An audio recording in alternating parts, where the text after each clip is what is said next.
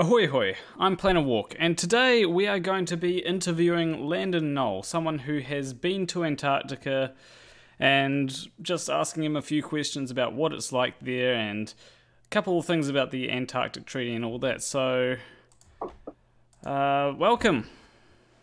Well, thank you. Good morning, good afternoon, or good evening, depending on your time zone and latitude, from your friendly secular astronomer. Glad to be here. So, there's a few questions that I do have because one of the things that I have told people is that there's no laws in Antarctica. Am I correct? Well, I mean, in terms of there's no national entity. Antarctica is not a country, and that's usually where laws are from. There is certainly the Antarctic Treaty System that a number of countries choose to abide by, but there isn't really a legal system down there. I guess the best way to describe it is we use the "it's nice to be nice" method of governance. That seems like it could work. So, if someone were to murder someone else, what would be what would happen then? Most likely, the process of a crime would be that the member country that that person is a citizen of would be obliged to prosecute. Okay. And so that's because one of the things that the treaty does not do is doesn't recognize dispute or establish national sovereignty claims. So it would be as similar to if you committed a crime outside of your country.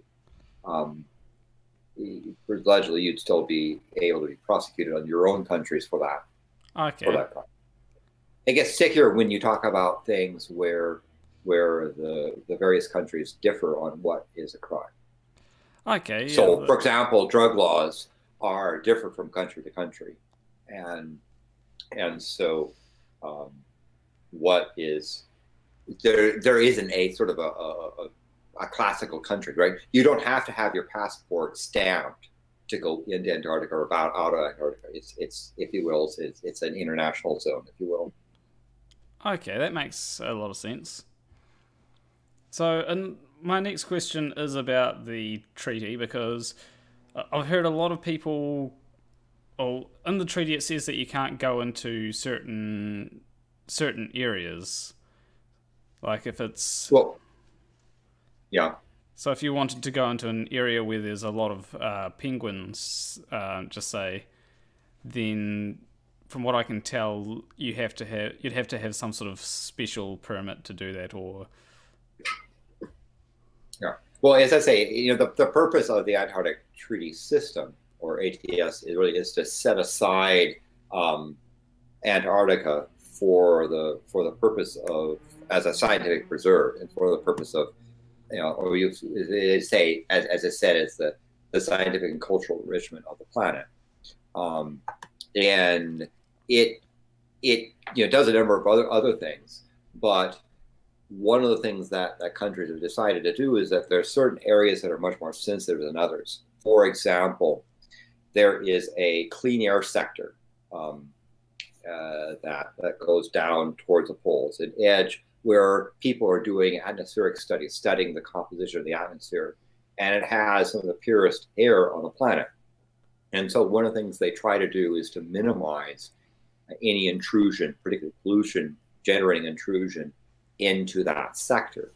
So it's a wedge of stuff. So even when you're at the South Pole, there's an area where they say, hey, don't go over there because we've got our air detectors that are and that you breathing would help contaminate or mess up the readings. So there's little spots like that.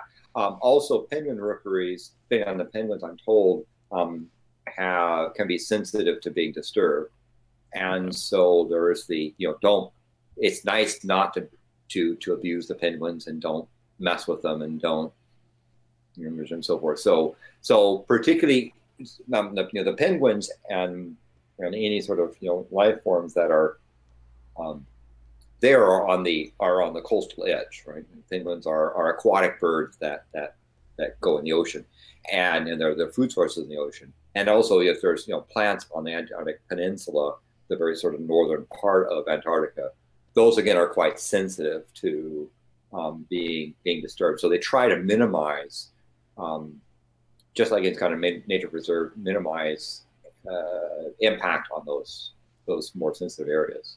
Okay. Not that you can't go, but they try to minimize that. So similar thing when you're at the South Pole, there are certainly areas where they try to keep people from adding to the pollution. Okay, so you can go to these areas. You're just encouraged not to go to those areas. Am I correct?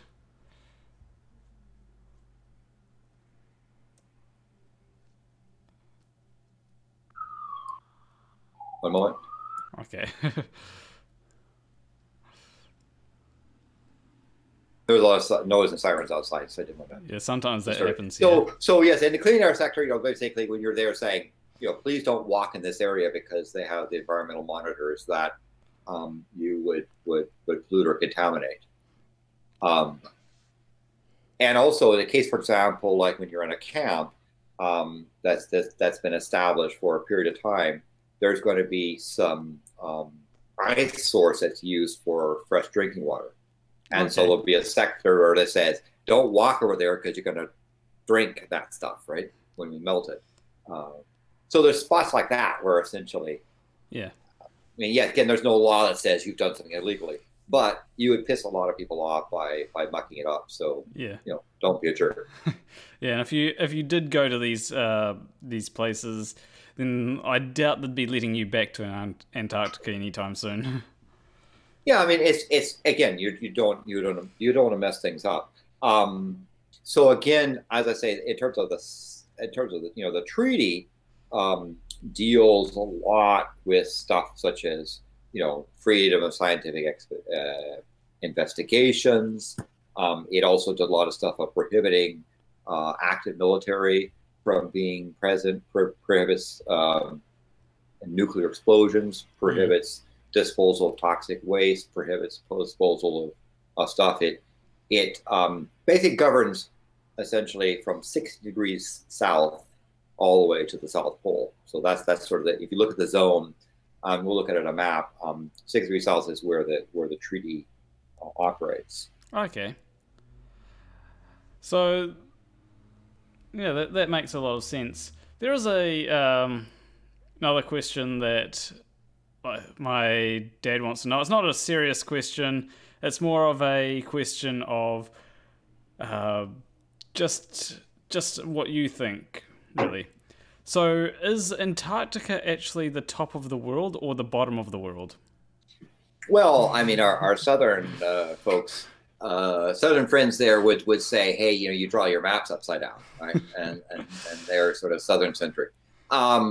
But in that sense, the classical way that we picture Earth is, and when we show a map, is usually north is up, right? Yeah. And in that sense, if you think about it, on the one hand, you might say, well, then south must be down, right? They talk about down south, not up south, right? Yep.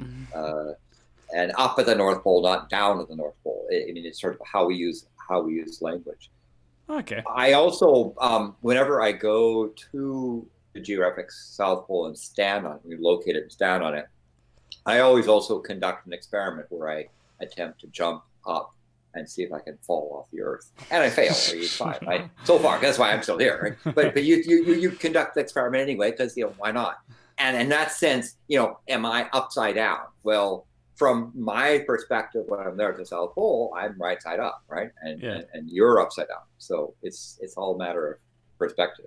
I should also, by the way, mention that the disputes of the Antarctic Treaty, if there is stuff, is handled by the International Court of Justice, and it allows for country to have jurisdiction over each other country. So you're asking about what would happen about a crime, or if there's a dispute between countries because it might be illegal here, but might be differently legal there. It's handled that way. That being the case, most of the time when there's issues or problems, you solve them there. Right? Okay. You don't. It doesn't make sense to go halfway around the world to get some advice. You and the people around you are responsible for your health and safety and well-being, and you're there together. So you cooperate. And so that business about it, nice to be nice. Well, being nice includes cooperating with other people because you depend upon them, they depend upon you. And that means if you're traveling there and you find that someone is, there's a camp 100 kilometers away, you might go out of your way to go and visit them, because perhaps you will the one to be in trouble and they'll come and visit you and actually rescue you. It's sort of like if, say, you check on people and when you meet them, they say, hey, we're low on propane. Do you have spare propane tank you can lend us, and stuff like that. You try to help people out. Yeah. One thing that I'm just going to point out is Mandelbrot said 60 degrees. I think he was correcting when you said 6 degrees. Yeah, 60 degrees. I don't know if the audio cut out, but 60 degrees south to the South Pole is what the Antarctic Treaty System covers. Yeah. So another question that I've got is, because you measured where the South Pole is, correct? Yes. How much does it move each year? Well, moving, first, if you talk about relative to the surface, right? If you talk about the ice surface, it moves about 10.2 meters a year. Most of that motion is due to the fact that the ice flowing, right? The South Pole is really not the center of the continent. It's not certainly the highest part of the ice dome. And so ice is already flowing downhill at that spot. Okay.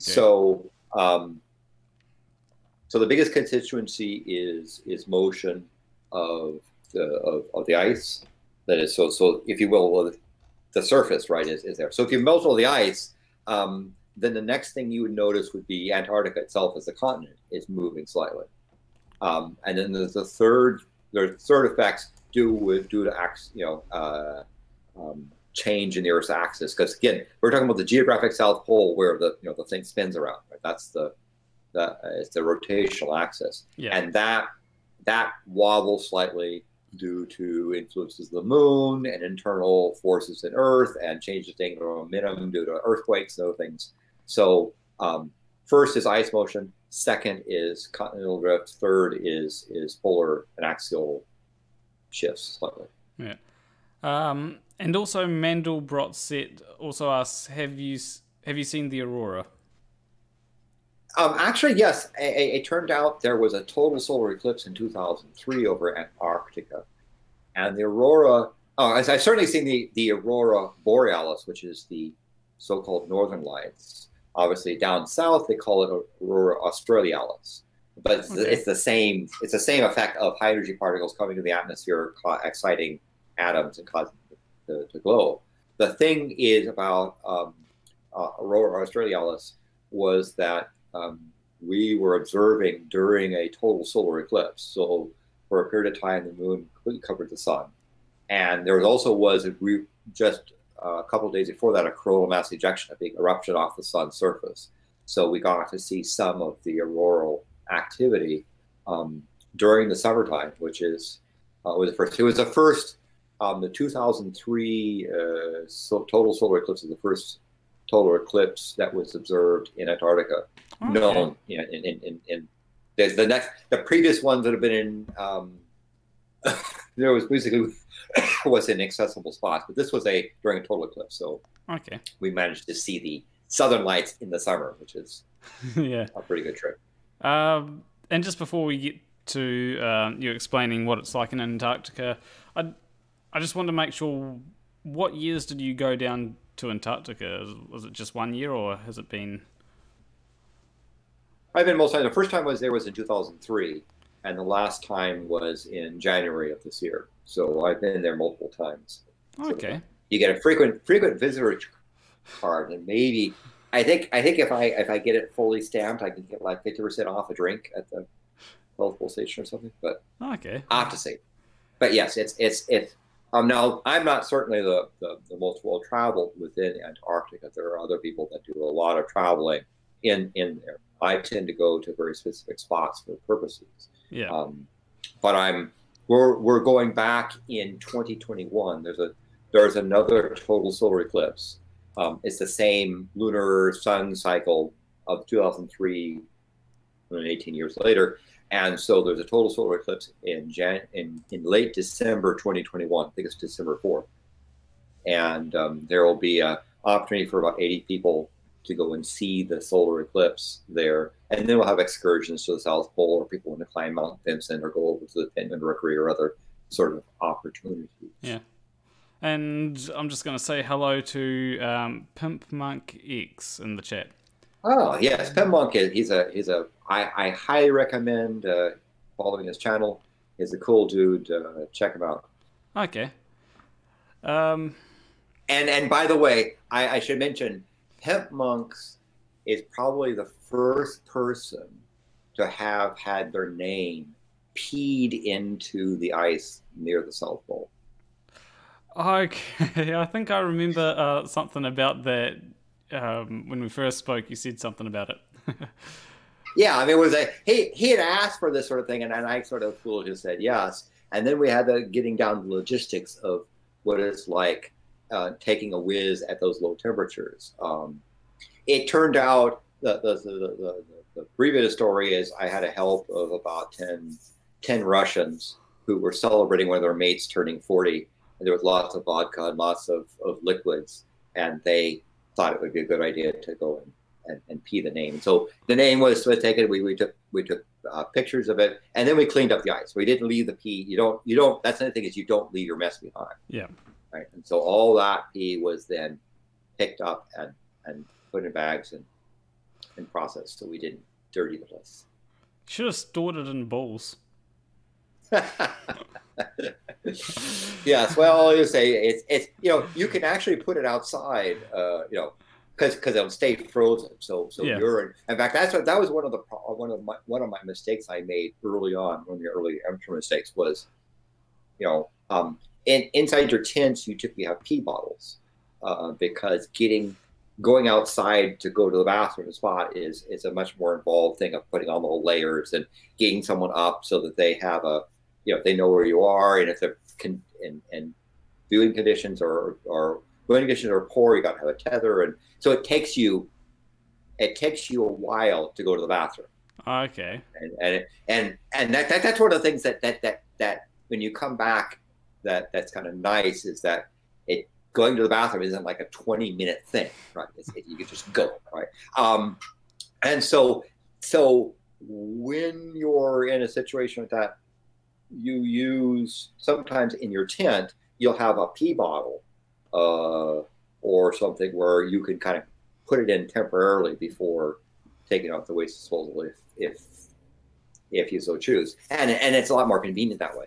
Yeah. You still have to get some layers on, because you just can't, you don't want to expose yourself too much, let's say. No.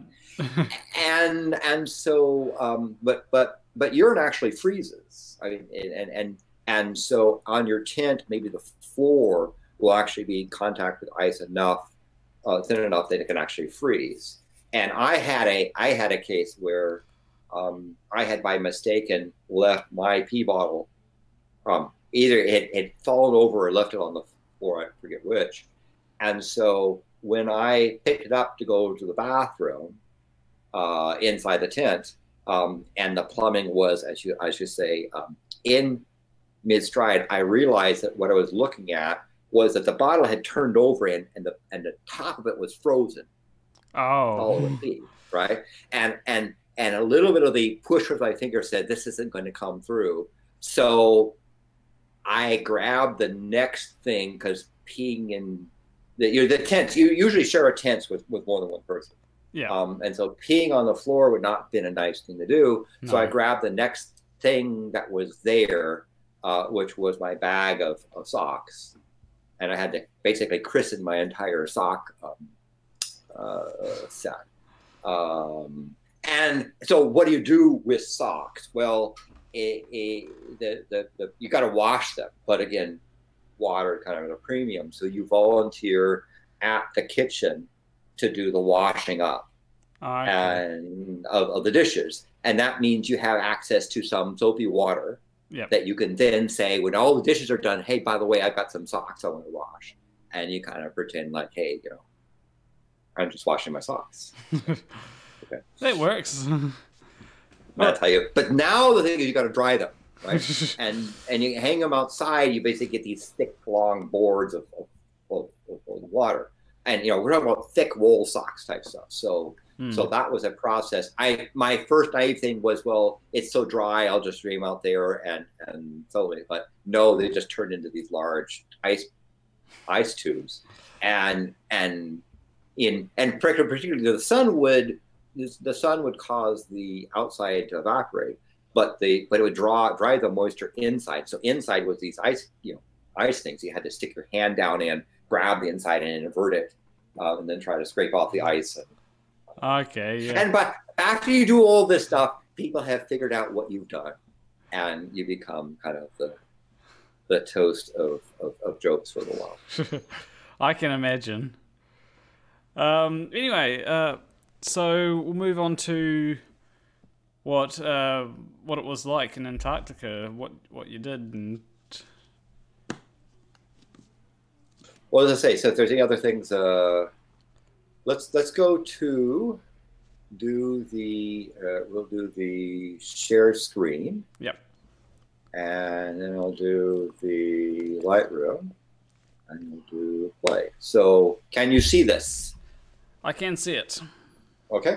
So this is covering the 3 expeditions from 2011 to 2014. And we're talking about Antarctica. And here again, you can see the 60-degree line where the Antarctic treaty system covers. Okay. So the entire continent and the sea around it is what's covered there. This red line is the Antarctic Circle. So that in the at the dead of winter, this says the perpetual night, or the 6-month night, and so forth. South Pole is actually off on the side. It's not in the middle of the continent. It's kind of off on the side there. Yeah. And size-wise, I mean, if you compare it to Europe and these islands off the coast of Europe, it's about 2,500 kilometers from edge to center in terms of size. So it's a fairly sizable place. Yeah. From space, this is the spot where you say, okay, we call this Antarctica. And what do we mean by what's Antarctica? Well, obviously, about 3% of Antarctica is above the ice, right? There's a little bit of mountains along this area here. So we say rock that's there in the continent, ice. So this is part of the ice cap, the western and eastern parts of the ice cap is considered part of Antarctica. Ice shells that are permanently attached to ice are considered part of Antarctica. But they sort of say that you arbitrarily define the coastline as that spot where essentially you run out, it either goes below sea level or you're in a spot that's there. When you look at it from space, and this was a spacecraft that went by, I believe this one was the spacecraft that was doing the slingshot, going down to Mercury, if I recall. You see from space, you see the Antarctic Peninsula. There's a Transantarctic mountain range, and the South Pole is about there. But you have all this ice, sea ice and pack ice around it. That from a boat you have to sort of grind your way through if you're so unfortunate to get into a boat. It's better to fly over it. So typically people tend to fly from here's the tip of South America. Here's Australia that come in there, or from Africa is usually where they fly into. But anyway, so it's showing you that the shape of Antarctica varies in terms of how much ice is depending upon the season. So this obviously is during the summertime. People do ask about penguins. And usually when we're in the interior, we go to the interior of Antarctica. Penguins are aquatic birds that live in, their food sources in the ocean. And if you get a little ways away from the ocean edge, the penguins have no food source anymore. So the only penguins you will see in Antarctica are ones right at the edge of the coast. We typically see also penguins at the tip of South America. So these are Magellanic penguins. And our path that we typically take is going down through South America. I live in North America. And so going down through, this is Santiago, Chile, Punta Arenas, Chile, and we fly into a ice runway at the tip of the base of the Antarctic Peninsula, and then use internal transportation. Usually flying in DC-3s are the preferred aircraft down there, but that's usually the path going down to the pole and the path that comes back out, depending on which base and stuff you stay at. Yeah. And going there is a lot of preparation. So these two pictures are pictures of my equipment, my personal equipment, and my clothing that I take to go down there. Before you go on the plane, there's an inspection which will come in and make sure you have the right number of gloves and hats, and your clothing is up to par. You don't want to sit there and say, "Oh, I forgot my hat," or "I forgot my gloves." I mean, that can be quite fatal. I do like the "Don't panic" towel that you've got there. Yes. My niece gave me that for my 2003 expedition. This thing here is the pea bottle. This is the famous pea bottle there. Okay. But again, your part of this thing is there is expedition outfitters in Punta Arenas, Chile. So if you actually went down there and you missed something or something's not so far, you can get a replacement. And again, this is all very scientific equipment and other things there. So they want to know what is it you're taking down there for the purpose of making sure you're going to be safe. When you arrive there, you're able to do that. This stuff in the back is part of the meteorite detector stuff. This is all this stuff about experiments. There's a satellite phone. So when I called Steve, I was calling him on that phone there. Okay. Of stuff. So, but you got to carry all your stuff down there. Yep. And of course, your outer gear. You typically, there's a lot of layers that are there. So this shows like on your upper body, you have 5 layers, and you see the red outer layer there. Underneath this is a down jacket. Underneath that is a wind stopper. Underneath that is a heavy fleece, and that is a light fleece. And then maybe a skin layer if you're optional. Same thing with boots, right? These boots are 4 layers of boots of things. They go down to like -70. So this is very specific gear that they've developed to survive in Antarctica. And you're actually quite comfortable, right? It actually works remarkably well. The specialty gear that's been developed for that is a lot better than what they did when Amundsen first came to the South Pole. Because it doesn't look like it's comfortable, but I could be mistaken. Yeah, I mean, you're sort of penguin each wide. I mean, it's not a fashion statement, but it is there. And and like I'm amazed at the boots. I never had cold feet down in Antarctica, even though I'm standing on really cold ice, and so forth, because the boots are just phenomenal in terms of how they work. But again, there's a whole system of that. You have an inner sock and an outer sock, an inner liner, an outer liner, and then a shell. And when you're going to bed, you've got to pull that out because you don't want your inner liner and your socks to become damp due to sweating moisture. So you got to have them be able to dry out. Antarctica is extremely dry. Typically, humidity is around 5% or so. It's a desert. Antarctica is a desert, and they talk about rainfall in terms of millimeters. Like a place we're at, about 8 millimeters a year of snowfall. Okay. So it's a desert. In fact, it's drier than the Sahara as far as the amount of moisture that manages to get there. On the other hand, it's the stuff that lands there tends to stick for a while, and so that's how it builds up. Yeah.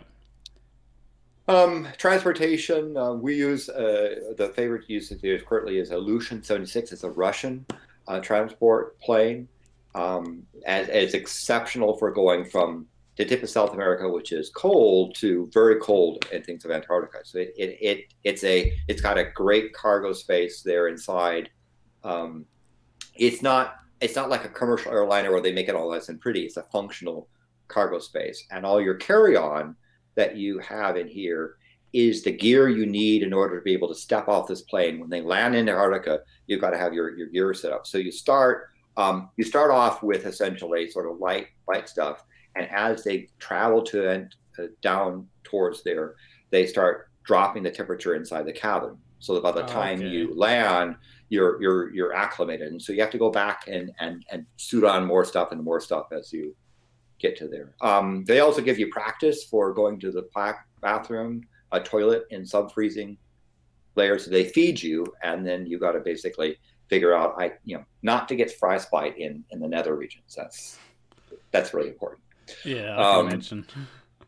But you start to see out the window the beginning of the Antarctic Peninsula, this amazing landscape, and then you land on this runway, which is pretty formidable. So I mean, it's basically an area where they sort of scraped off the ice, and you can tell it's not exactly flat.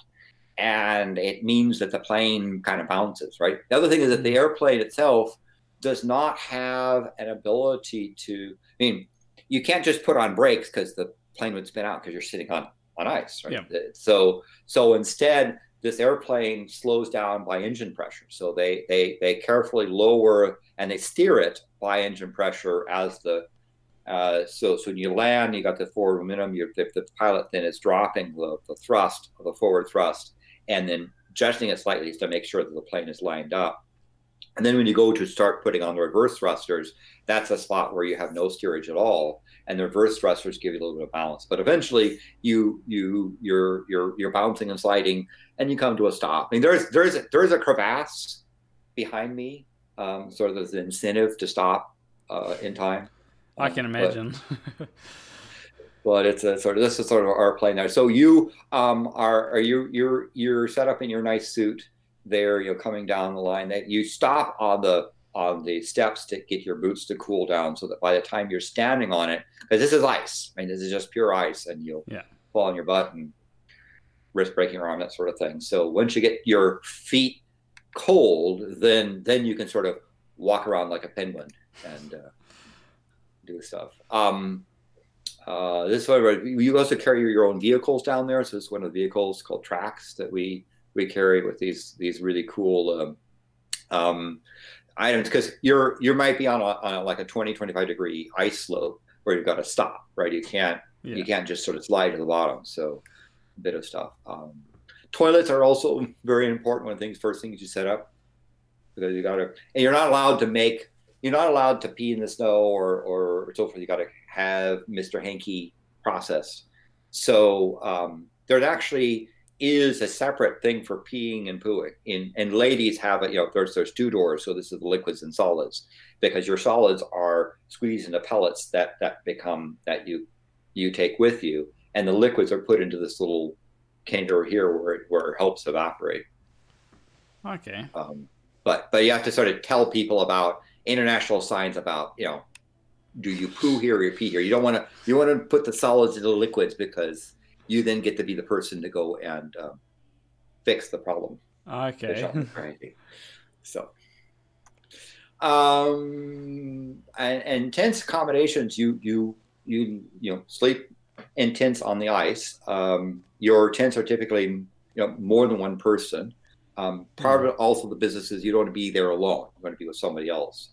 But the other bit is that you can warm the other people up. Inside, the tents are double lined, and inside the tent is exposed to ultraviolet. This material is actually transparent to ultraviolet. You might have heard of the ozone hole. Yeah, I have. Well, you're in the ozone hole. This is where the ozone hole is. Okay. There is almost no regular holes there operating, no ozone above you to speak, and so the ultraviolet light is extraordinarily strong, and that means that. But we use that ultraviolet light's high energy radiation that gets absorbed inside the tent and then re-rated as heat, and the tent is double lined here. And this is reflective to infrared, so you can have a difference of about 45 degrees from inside the tent to outside the tent, which is really nice to have. But it does mean that you are at risk of getting a sunburn in the tent. So you basically have to have sunglasses on all the time. Yeah. And you've got to have sunblock SP100 on all the time. And you got to minimize your exposure when you're changing clothes, that sort of thing. So, and there's sort of the temporary pee bottle over there. Okay. You got, airlock there. So it's really quite a comfortable tent system. Power is done during the summertime. You just have a box with solar panels on all four sides because the sun is 360 degrees, up all the time. At the South Pole, the sun rises once on the first day of spring, stays up for 6 months, and then sets and the first day of fall and stays down for 6 months. So at the South Pole, you literally get one day, it's 6 months long, and one night, 6 months long. So there, but you have these tents here inside. This is at Union Glacier, so we're at about 80 degrees south here. And inside, you actually have like a propane stove, triple line set, so it actually can be around 10 degrees inside, and it's relatively comfortable. And food there is one of the important things for staying warm.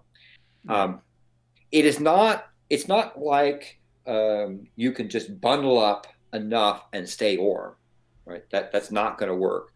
You have to, most places that people experience that where they're cold, they go from a reasonably warm house, bundle up, go to a car, get the car heated, drive to a mall, get out, and basically you're using this clothing to carry this warm bubble with you to warm spots. When you're there for weeks at a time, you don't have that luxury. The heat that you experience comes from your own body. That comes from the food that you eat. That's essentially the food source. So you're on a diet of about, I typically have to go somewhere between 3,500 calories to 4,000 calories a day to not lose weight. And that food is basically keeping my body is actively keeping itself warm. And so your food, and particularly they load you high on carbs and other things, and that energy, to get the energy, is what you use to stay warm. And then your clothing merely reduces the rate of heat loss. Okay. Lots of cool scientific experiments going on there. Very interesting people down there, right? This is a guy who was part of the British Antarctic Survey in 1964. We found a food cache, and he came down there to identify, the sort of archaeological things from this expedition back in '64. Really interesting folks down there, but people from all over the world down there with interesting stories. This is one of our other vehicles we use to travel around down the interior. This comes on the cargo plane. And there is traffic. Of course, this is one of the things that somebody put up a stop sign out there just because, this is our typical Antarctic humor. And notice the speed limit is in 30, but it doesn't show the units. So you can decide, which unit you want for 30 millimeters per hour. 30 furlongs per fortnight or something. Who knows? And we typically would like to make an igloo down there. Constructing igloo is one of the things we do. We usually there's usually a Dutch group down there who brings excellent beer. Beer is really good for calorie load. And they bring a great beer, and they usually want to set up a coffee house. If you've ever been to Amsterdam and understand what a coffee house is, it's usually not about coffee, right? Okay. And so we basically build them a coffee house, and as I said, there's no real laws to say you can't do stuff. So we usually set up there. Also, we carry our expedition usually has 2 doctors to go along with it in a hospital. So in case something happens to you, again, you need to be prepared. Not that you want to, you need to use this stuff, but there's a lot of logistics involved in being prepared and being in a place where if there's a problem, you have to be able to take care of it. Yeah. Inside, so this we're nearly finished on this particular igloo. You got to pack in ice there, but this will become their coffee house thing where. Okay. They do hash stuff. But outside is where the real thing is. And Antarctic, views and viewpoints. First of all, there's lots of sharp edges. Yeah. And that's because we have this area hasn't seen liquid water in about 2 million years. And so the rocks that are there, are shaped by the wind and cracked by ice. Another thing is that the sky is so blue, particularly when there's no clouds in the sky. You get this incredibly blue sky, which means these black shadows, in order to be there, are filled in with blue because this ice is a mirror, and so you're reflecting the blue, the intense blue sky into there. So you see Antarctica is white, blue, and black, right? Sharp edges. And scale is also another thing. So this little spot, I don't know if you can see my cursor down there. You see that spot? That's our vehicle down there. Okay. In front of this icefall. This is about 2 kilometers across the Drake icefall, and this would be a major river in the world if this ice water was flowing. And elevation changes from here. It's around 2,000 meters to here. It's around 4,000 meters. So this is about a 2,000 meter, 2 kilometer icefall. That's pretty big. Other thing that gives a scale. So this you're seeing is not a frozen lake. This is the top of the ice shelf. At this point, the ice shelf is about 1.25 kilometers thick, right? So you stand on ice and you're looking down 1.25 kilometers into the ice that's sitting on top of the set of things. But the blue, again, the shadows pick up the intense blue sky remarkably. And ice does amazing things too as well. If you spend time looking down at your feet of what's going on, these are some bubbles that came through on that ice fall, where air is being squeezed into the ice. Down here, the ice is being forced back together, and so the ice bubbles start to come up through the surface. But ice does pattern, like this is a pattern about the size of a dinner plate. Whoa. And not too much farther away, ice was doing this. And not sure away it was doing like this. So here's an example of the wind. It's called the scoop. There's my friend down here. And the wind has basically pushed the ice back from the mountain here. There's again a little bit of the mountain that has to be above the ice set, and so you get these wonderful ice walls. No, this is not the ice walls that the flat earthers talk about. Even though they've used this photo to say, see, that's the no, you can get over that sort of thing. I was about to mention that. Here's another place. So actually, for those ice walls, you tend to want to stay away from those things. We went up to the base of Mount Vincent, the high peak of Antarctica, and you get these building-sized boulders of ice that come off of the ice wall as it sort of crumbles. So you'd want to tend to stay away from it there. But and you see the blue shadow, deep blue shadows. Crevasses are just incredibly deep. Yeah. We took a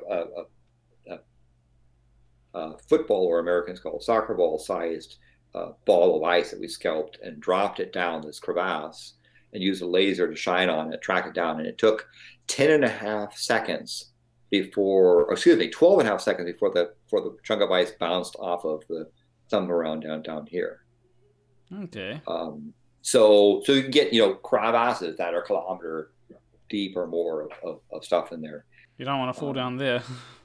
Yeah. So when you talk about, when they say don't go over there, it's not because they're being mean. It's because they don't want to fill out the paperwork when you die.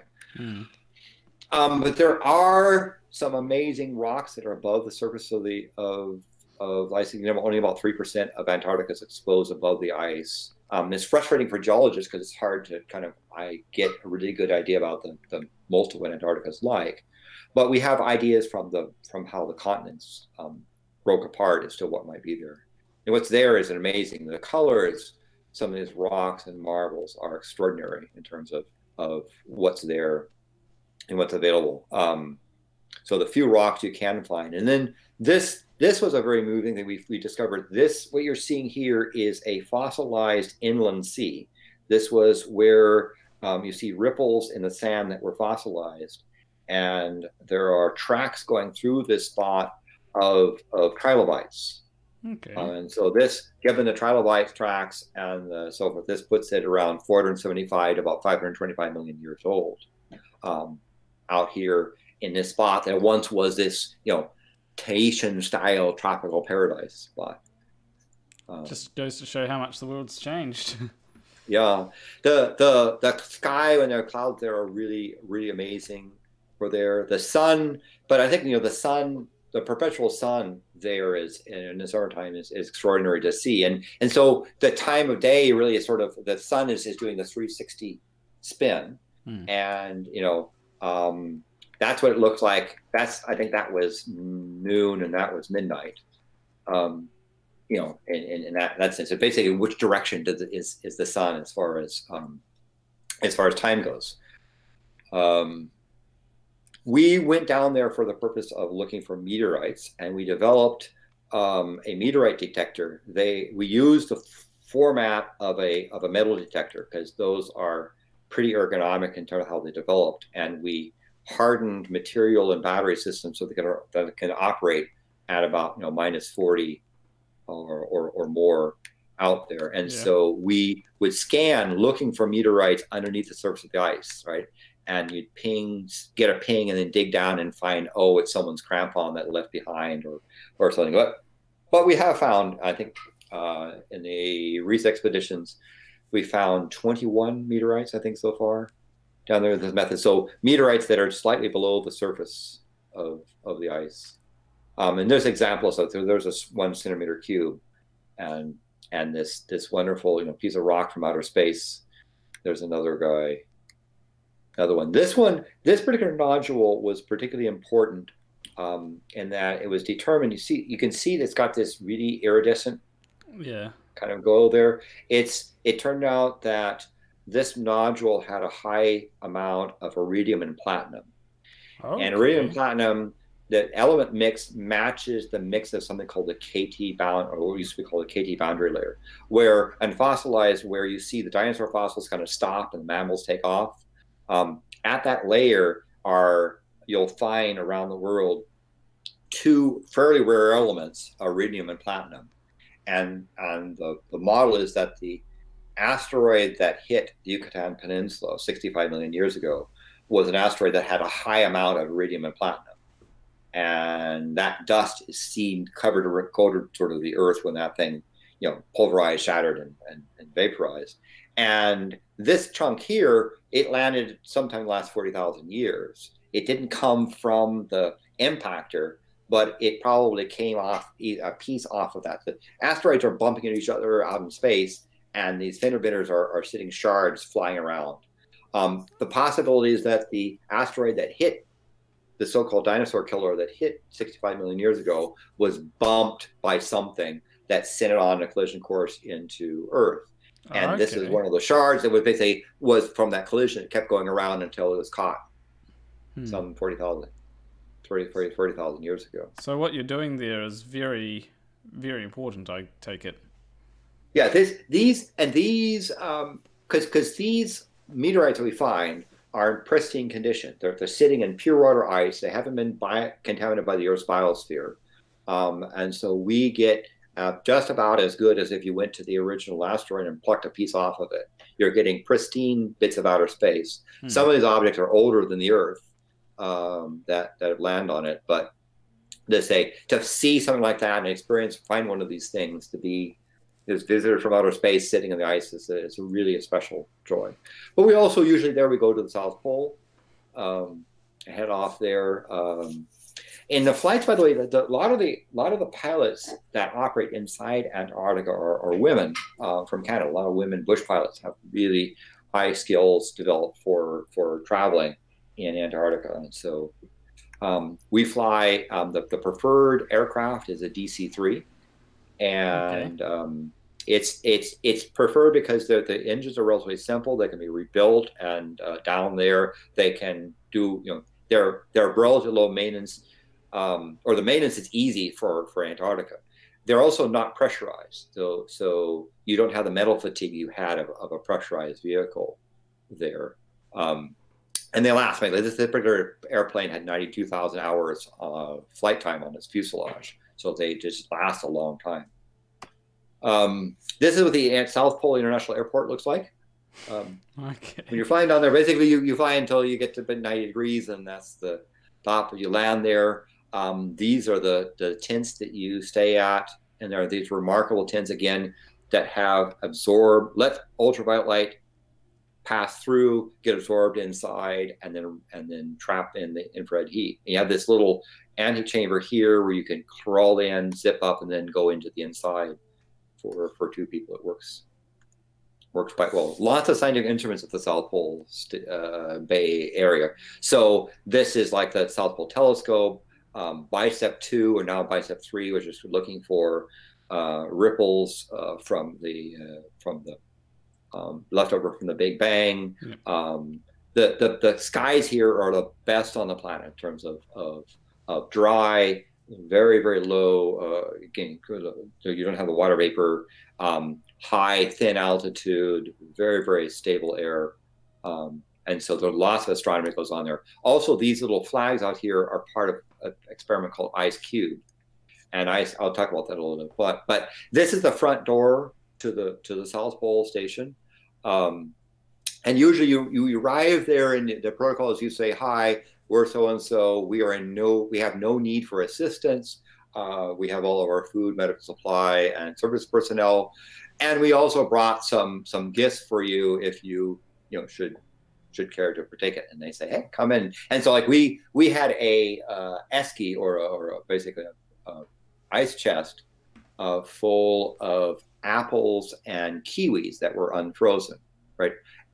Someone every 12 hours put in a hand warmer into this chest to keep the chest from freezing. Refrigerators in Antarctica are heaters, right? You can freeze things, just leave it outside. Yeah. Refrigerators, you have to heat them above zero.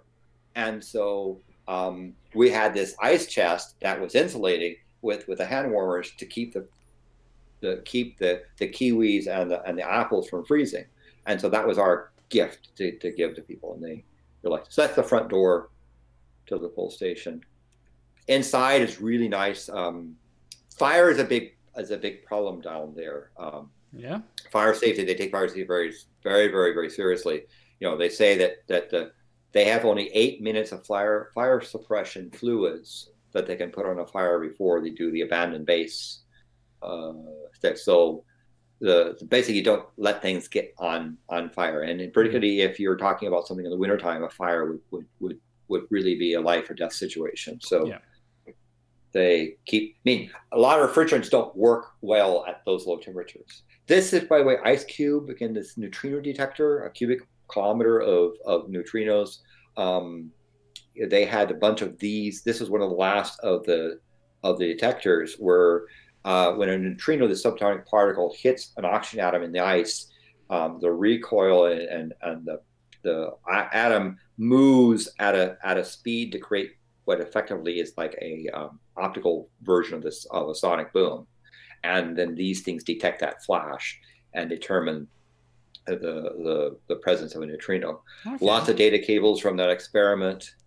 This is by the hospital here. So that's the hospital, and they turned this into operating theater in case you might have heard about somebody who's they've had to do operations. It's done there. Yeah, one of the things that I've heard is apparently the doctors that go to Antarctica have to get their appendixes removed. Well, they try to say having things that are not in a case where you're in need of something. So you usually, for example, have to have a dentist go in and check your mouth and say your teeth are fine. You want to have stuff where you're not creating a medical problem for them. There is a gift shop called Pole Mart down there. It's run by volunteers, and this T-shirt I have on is one of the T-shirts that came right over from there. Okay. They have an amazing library down here. This library is just extraordinary in terms of what's there, but what the authors have done. So the authors, they would take a book and they heavily annotate it. So, for example, this Hitchhiker's Guide to the Galaxy, Douglas Adams put all kinds of sarcastic comments all through the book. I mean, like every other page had something on there. J.K. Rowling put in lots of doodles for various characters and so forth throughout her book, her personal notes on that stuff. You know, there's Talia Roots. There's a lot of stuff by Arthur C. Clarke, Bradbury, Asimov, Shackleton's original diaries down here.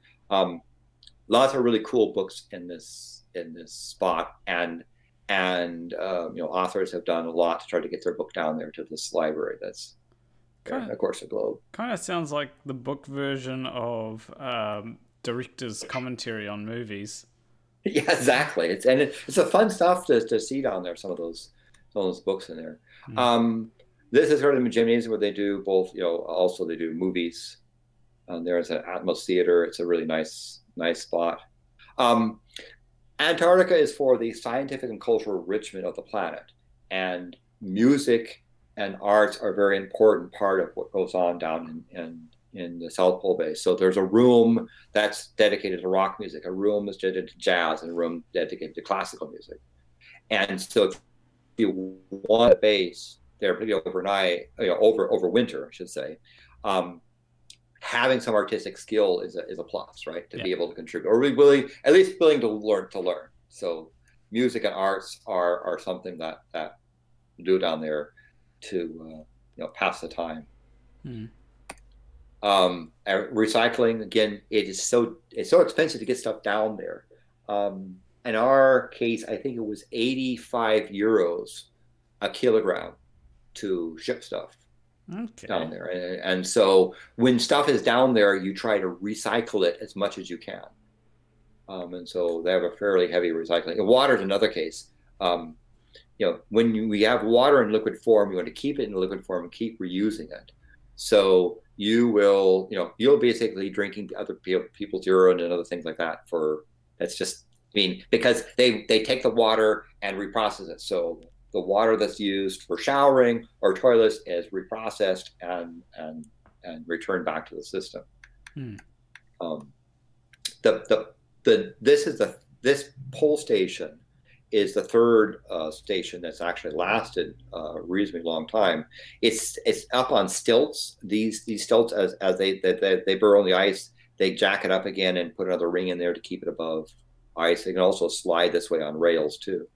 Okay. But the pole station is not near the actual South Pole. There is this thing called the Cannon Strike Pole. This is where the South Pole was in 1958, and it's surrounded by the original signers of the Antarctic Treaty System there. But it's a nice photographic spot, and that's me in case you can't tell. You know, so you're in a spot where so it's a nice reflective pole there. It was original when they first established a permanent site at the South Pole Station. This was the pole marker, and you get, you know, nice photographic pictures. This is where the pole was. I think this one was in 2013. So this is where the geographic pole was on 2013. This was in 2012. Every year at midnight, they come out, locate the South Pole, and put a marker down there. And the people that win over design the marker. So they have a contest. And so this design was the planets. And Pluto is there, but it's on the other side because it's out of the solar plane. Okay. But this gives you an idea about, that's where it was. The pole was last year, and that's where it was in 2012 was 2013. One of the things I also do is then do a bunch of things to locate the pole at the time we're there. Yeah. And so use it with differential GPS. You use a sextant. You use other methods to identify where the actual South Pole is. And so my finger is on that's the current spot of rotation for the Earth when this photograph was taken. It was measuring the drift from where the original pole was. So this spot here is where this was in 2011, where the pole was at the time. So orient yourself. Greenwich meridian is going up, right, at 12 o'clock. Oh, okay. Inertial dateline is down at 6 o'clock. So all of the time zones converge to this one spot. And if you look where the shadow is, the shadow tells you that, hey, going up this direction is noon, and this shadow shows you the direction of midnight. So it's a different day here than here. And all the time zones come to that one that one spot. That's pretty interesting. So one of the things is, I also figure out where the pole is at the time we arrive, and then line for Greenwich there. But you come back, there's again, we leave the South Pole, go back through the mountain range towards there. By the time you've been there for a couple of weeks, you're pretty well acclimatized. So this time it was only like 20 below, and that was enough that you didn't need a hood or jacket. And having hair is really important, right? Yeah. That's great insulation stuff. So I bush out when I do my Antarctic thing. But you gotta leave sometime. So pack up all your gear on a sled. The Aleutian plane flies into there, and all of a sudden you've been in this place without civilization for so long. All of a sudden, this big thing comes in. It's kind of startling stuff. But you go and hug people, say goodbye. I've never kissed the ice. I usually have kissed my glove and touched it on the ice. I'm not that crazy. But you got on board, you look outside, and you say, I want to go again. Yeah. That's Antarctica in a nutshell. That's certainly interesting. Anyway, we'll move on to some of the questions from people in the audience. So, Brian... I hope that was enjoyable for folks. Yes. Brian asked, how long was the journey? And I believe he was saying it about the journey to Antarctica. So it's to Antarctica. So if you think about, it takes you about 17 hours to go from North America down to the tip of South America. The flight from tip of South America to the base of the Antarctic Peninsula is about 5 hours.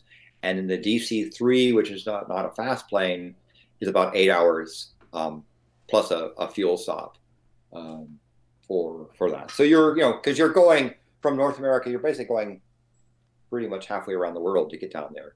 So... Yeah. Obviously, the commercial airlines fly much faster, but that's generally the time. And he also asks, where can I get the boots that you're wearing, the ones that... ALE, Antarctic Logistics Enterprises, has a gear. They usually rent, but I guess you could also buy them as well for that. So ALE is the prime... The prime contractor. They're the ones that doing all the logistics experts and have developed the systems over the years, learning from other people's mistakes. Yeah. Okay. There wasn't. He also... Yeah, the striped candy pole is a fun thing, but remember that ceremonial pole is where the pole was back in '58. You have to walk about another half kilometer down the line of poles to get to the current geographic pole, but it's a fun little photo spot. Yeah. Brian also wonders what the rate of skin cancer is amongst people that go there versus the rest of the world. It is higher. They've had it, and it can be higher, particularly in the early days. They weren't so careful about avoiding problems. So the early explorers, people like Shackleton and so forth, had lots of skin problems as a result of that. Nowadays, with modern stuff and the buddy system, part of you're doing is you're checking you're checking your buddy to make sure he or she does not have anything exposed, right? And you've used lots of SP100. So in that sense, the other big thing, of course, is cataracts. You've got to be sure you've got on enough protective gear. So I put on my dark sunglasses when I leave South America and don't take them off until I come back. Do you wear dark glasses I wear dark glasses even when I'm sleeping. And when you go outside, you have goggles over those dark glasses and then a face mask over the goggles. So you do a lot of stuff to try to protect it. But there were a lot of people in earlier years, even up to the 70s, and that weren't really that careful, and so they've had problems with a high UV. Matt Rocket also asks, how careful did you have to be about the crevasses? You have to be, particularly for going into unknown areas. You typically would have that big tractor tread thing has in front of a ground penetrating radar, and you go slow enough that you hopefully can check to see that crevasses are, you avoid them, or around them or bridge over them. We did have a vehicle where there was kind of a mini crevasse where the vehicle went up to basically about the depth of the bonnet. I mean, it basically went into the crevasse up to about the cabin size, and we had to spend a number of hours getting the vehicle back out because that was sort of our transportation and whatnot. But so you have to work you have to be really careful when you're in an area that hasn't been mapped, and even then, mistakes can be made. So, my rule is that the people that are there, the people that really, the ice experts, I pay attention that they say don't go over there. I don't, because they usually have a good reason for that. Yeah. And some of those crevasse stuff, you can just it's so subtle where you say, well, I can barely see kind of a discontinuous line in the ice to say yes, because at the top it's bridged over, but if you were to walk on that, you'd fall through, right? So. So when you're skiing, cross-country skiing, you typically are chained to somebody else. Yeah. So the two of you, and then there's at least two teams. So in case you run into problems, not all of you goes in. Yeah. Mandel Brotsets asks, why do you need so many gloves? It's the layers. And part of the thing is layering system. You don't want to get so deep that you begin to sweat, because when you sweat, then that perspiration moves out from your skin to the freezing line and freezes. And now you got this ice block that transfers lots of heat very, very fast. And so people who complain about cold hands or being cold, often the problem is they have too much clothing on. They have just bundled up so much that they're sweating, and that sweating is causing rapid heat loss. And it's counterintuitive. We got to convince them that, hey, you're overdressed and you need to underdress. But in the case of gloves, you have a thin layer. And you saw when I was touching the ice, I went down to my skin layer. You have a thin layer on your skin to keep, from your skin from being exposed. And then you have a sort of would be like a normal ski glove around that. And then you have that mitt on top of it. And the nice thing about the mitt is that you could put a hand warmer inside. These chemical hand warmers, basically, iron that's oxidizing, can be quite a great thing to do, because you've got this hand warmer and you're working. Let's say you pull off your outer gloves, so you only have two layers. You're working with some piece of equipment and your hand gets cold. You want to put it back into that mitt and kind of warm up again. Okay. You don't want to get to a case where your skin is in trouble and you have no way of correcting it fast. So the bulky stuff will also help that. So, like, for example, in the bag or the big outer coat, there are pockets in there where I put like camera batteries, and I'm swapping out camera batteries and using my underarms as heaters, because they're actually really great heaters. Okay. And last question before we finish up the stream: has anyone tried a Foucault pendulum down at the South Pole? Yes, they did. I participated in a process. There was a circular stairwell on the other side of the Adams Scott base where the Foucault pendulum was put in there. It had we had about 600 kilogram weight hung on a cable, and we put it inside the circular stairwell where we were isolated from wind. And then, use a electromechanical thing to release it and begin to watch the measurement. And in the case of the Foucault pendulum, it moved backwards at a rate of 15 degrees per hour. Because you're backwards, meaning that from a northern perspective, when you're quote upside down, you're traveling in reverse direction. Now that Foucault pendulum was about 100, maybe 120 meters from the South Pole. But for purposes of the size of the Earth, where 10,000 meters is to the equator, 120 meters is practically on the South Pole. Okay. So yeah, thank you for coming on. I would give you a handshake, but All right, I'm check on there and I say, I let people know that if you go to Travel Quest International, there is a expedition to see the total solar eclipse in 2021. There's a sign-up sheet for there. It costs a bit of a fare for a penny, but if you want to get on to Antarctica, if you could even go just to 8 degrees south, where all those mountain pictures are, it's a great place to see a total solar eclipse. And if you want to pay the cash to fly to the South Pole, they have a sleepover there at the South Pole, and it's worth going. I highly recommend. It's my favorite non-populated continent. Okay. So yeah, thank you for coming on, and maybe I'll have you on again. I don't know if it really depends if I've got anything new to ask you.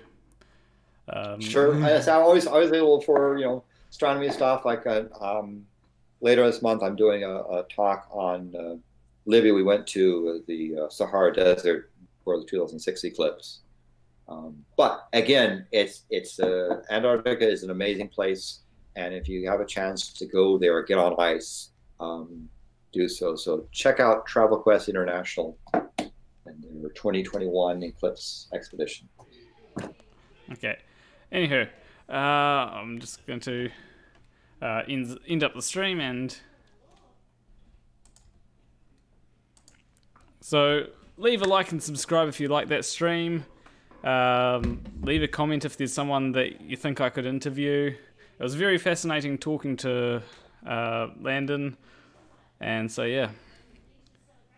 I will see you in the next video or stream. Between you and me, thank you for watching.